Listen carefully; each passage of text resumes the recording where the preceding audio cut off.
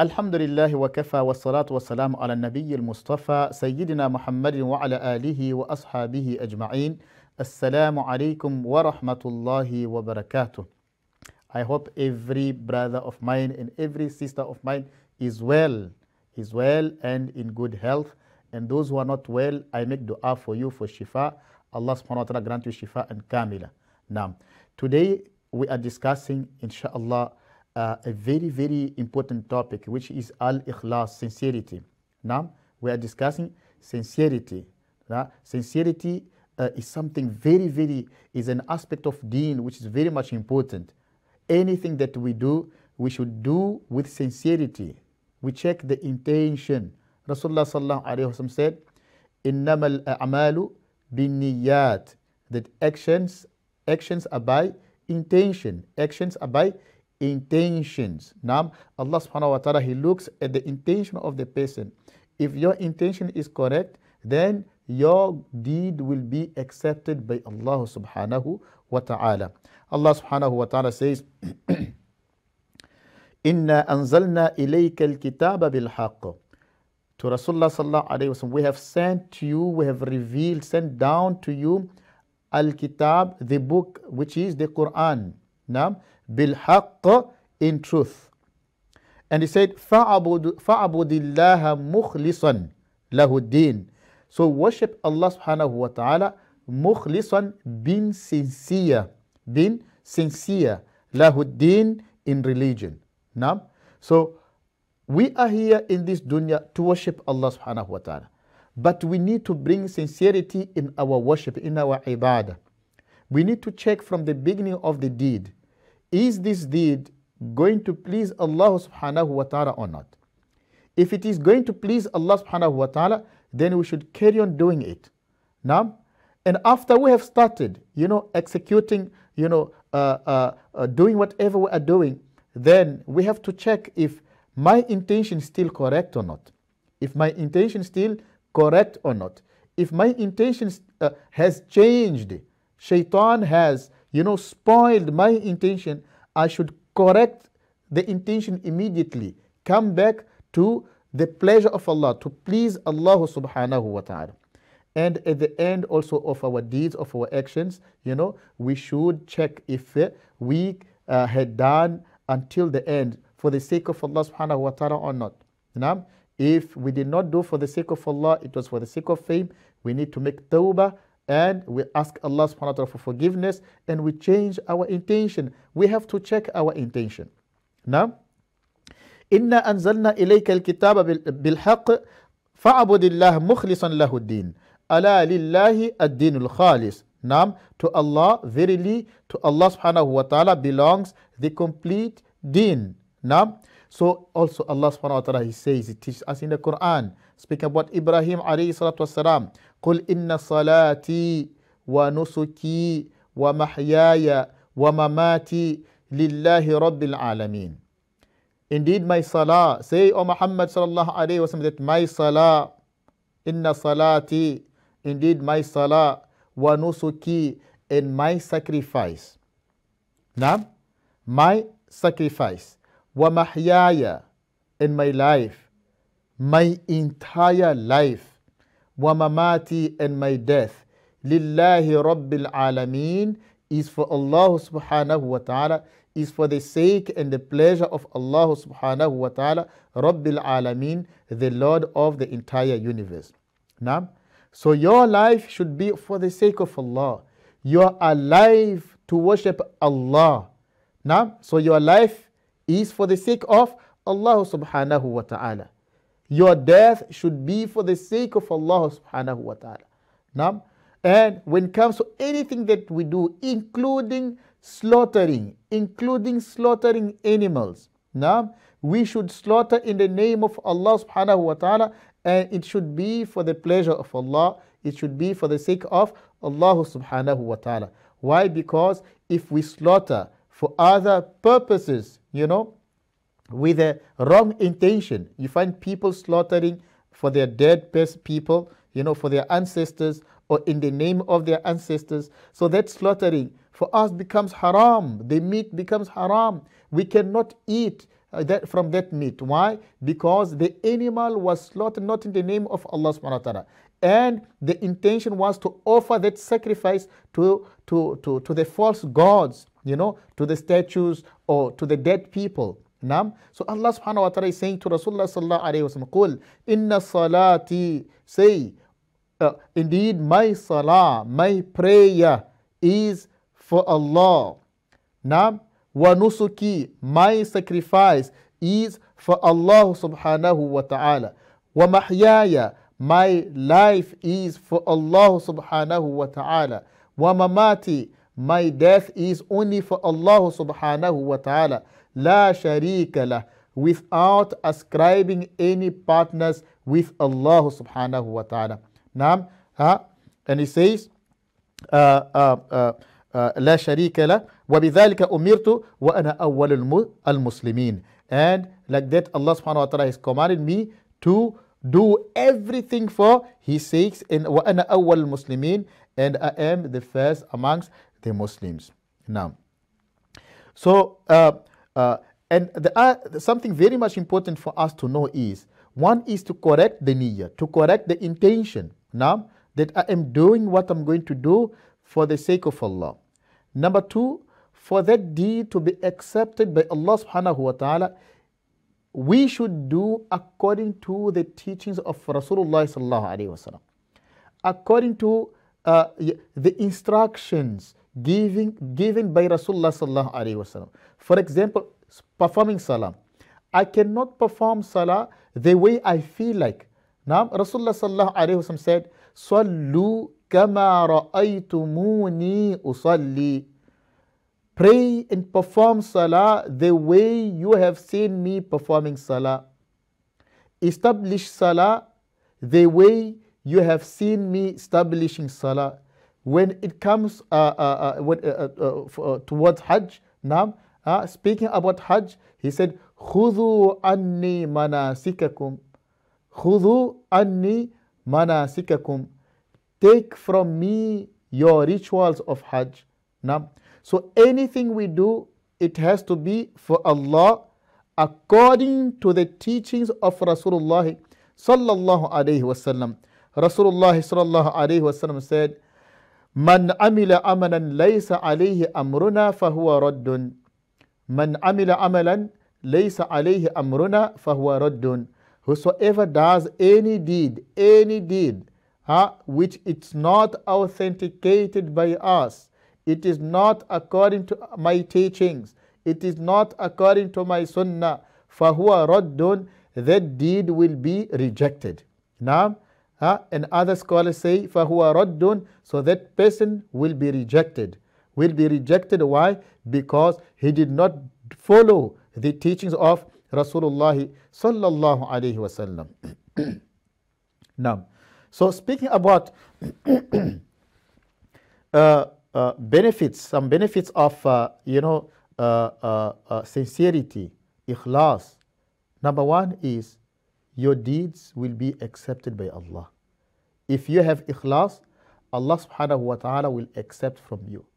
That zakah of yours will be accepted by Allah subhanahu wa ta'ala if you give with sincerity, with ikhlas. Now, the tahajjud of yours will be accepted by Allah subhanahu wa ta'ala. You will not be spending sleepless nights for nothing if you do with ikhlas. Now, that hadith that you are teaching, that Quran that you are teaching, whatever you are doing, if you do with ikhlas, it will be accepted by Allah subhanahu wa ta'ala. So this is one of the benefits of doing good deeds for the sake of Allah, doing for the pleasure of Allah subhanahu wa ta'ala, is that it will be accepted by Allah subhanahu wa ta'ala. Imagine you come on the day of Qiyamah. Now the person comes on the day of Qiyamah, he is looking for his rewards. Now he is looking for rewards of his deeds. And he finds just scattered dust. Haba'an manthura. Now scattered dust. There is no reward. And Allah subhanahu wa ta'ala says, go to those people that you are pleasing and ask your reward from them.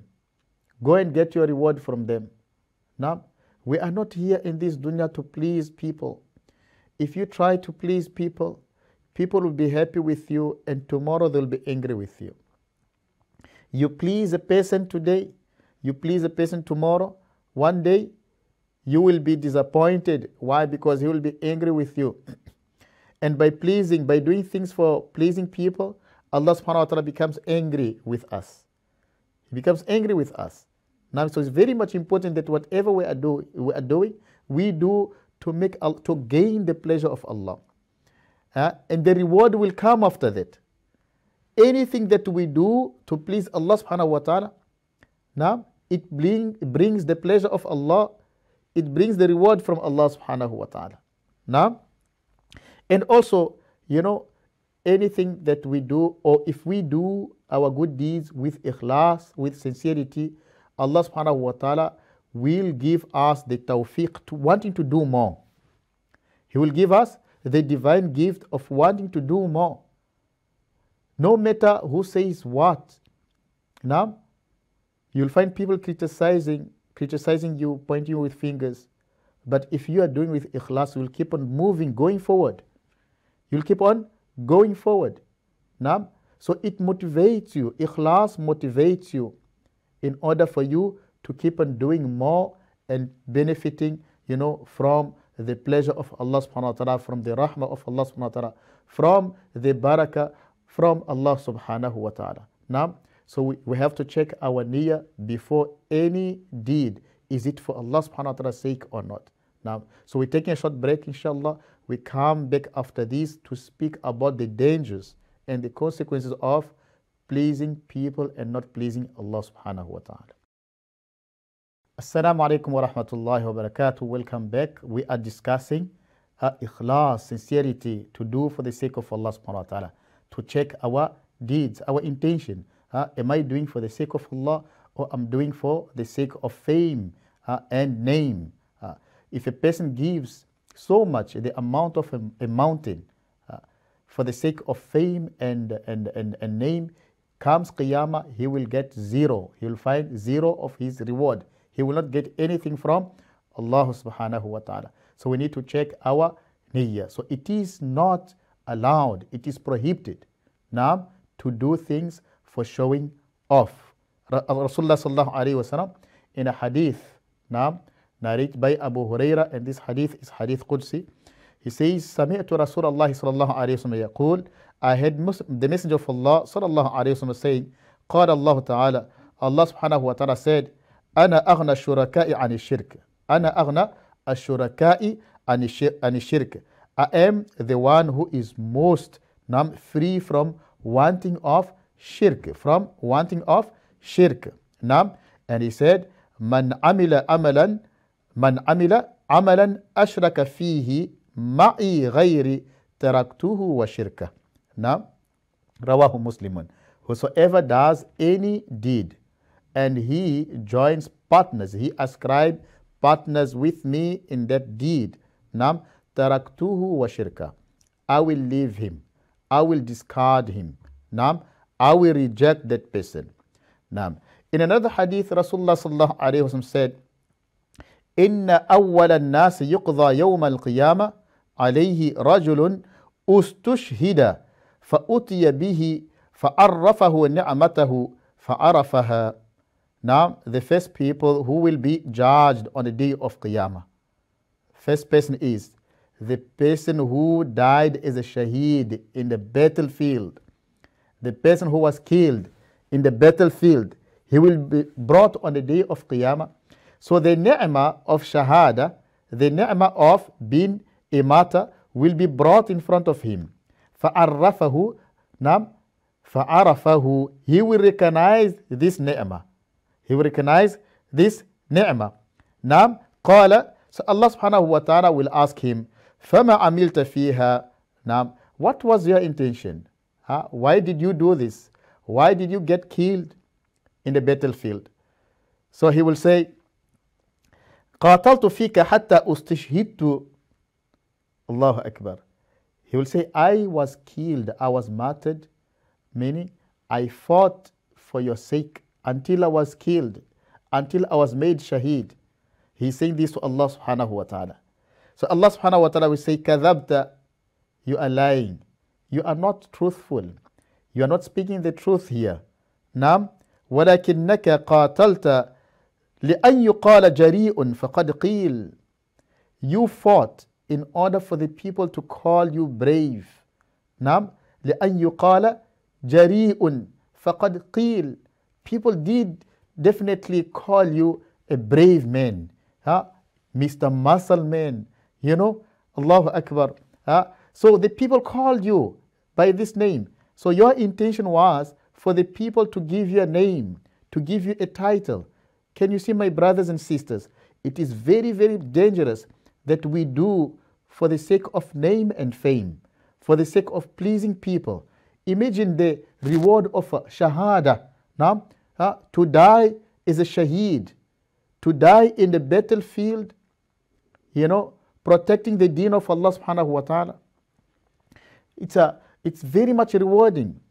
Before the blood of a shaheed touches the ground, all his sins are forgiven. All his sins are forgiven. And he will come on the day of Qiyamah. The blood is still coming out of his body. Now, to testify, to bear witness, you know, of his shahada. Now, so imagine he comes on the day of Qiyamah. Allah subhanahu wa ta'ala will ask the shaheed, why did you fight? Why did you get killed? Say, no, I fought for your sake, Ya Allah. And Allah subhanahu wa ta'ala say, كَذَبْتَ, you are not speaking the truth. You are speaking lies. وَلَكِنْ قَاتَلْتَ لِيُقَالَ جَرِيءٌ. You have fought in order for the people to call you jari, no? To be called, you know, brave. Allahu Akbar. To be called a brave. فَقَدْ قِيلْ. And the people did call you brave. ثُمَّ أُمِرَ بِهِ فَصُحِبَ عَلَى وَجْهِهِ حَتَّى أُلْقِيَ فِي النَّارِ. Then an angel will be brought.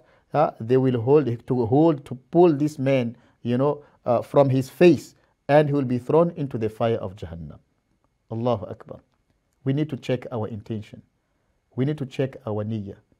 Why am I sitting here and share, you know, from the dars of the ahadith of Rasulullah sallallahu alaihi wasallam? Why am I performing salah? We need to ask ourselves. Why? Because Qiyamah comes and we lose everything. Now, we come on the day of Qiyamah as losers. We do not want to lose. We want the pleasure of Allah, number one.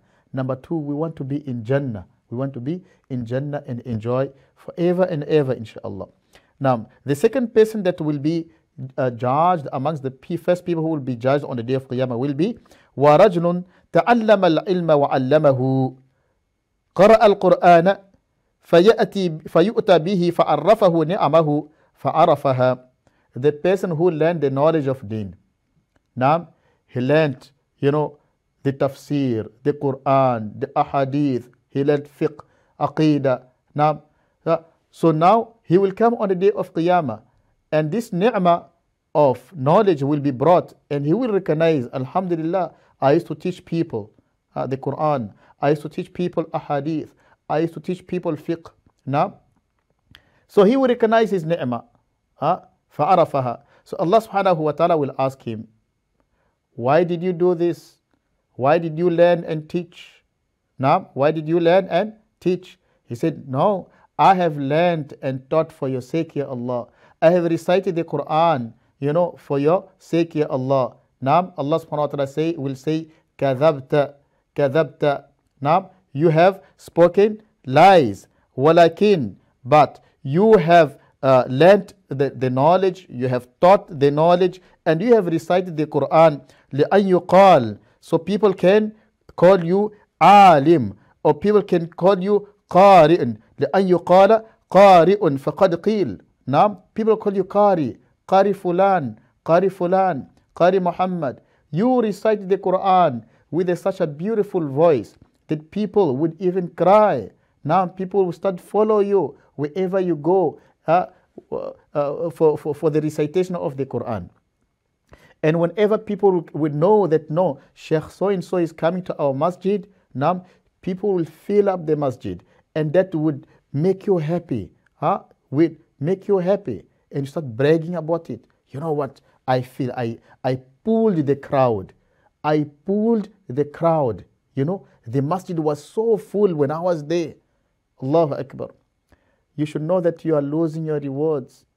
You are losing. You're becoming a loser. Comes Qiyamah, you will find zero. You'll get nothing by Allah subhanahu wa ta'ala. Now, so whenever we learn the knowledge of deen, we should learn for the pleasure of Allah subhanahu wa ta'ala, for the sake of Allah subhanahu wa ta'ala. Now, we recite the Quran with such a beautiful voice, alhamdulillah. Even if people praise us, people praise us, that praise should not make us to change our direction, to change our intention. It should always be for the sake of Allah subhanahu wa ta'ala, for the pleasure of Allah subhanahu wa ta'ala. Now, so this man here, he will be brought on the day of Qiyamah. They will ask him, you know, why did you learn the knowledge? I have learned for your pleasure.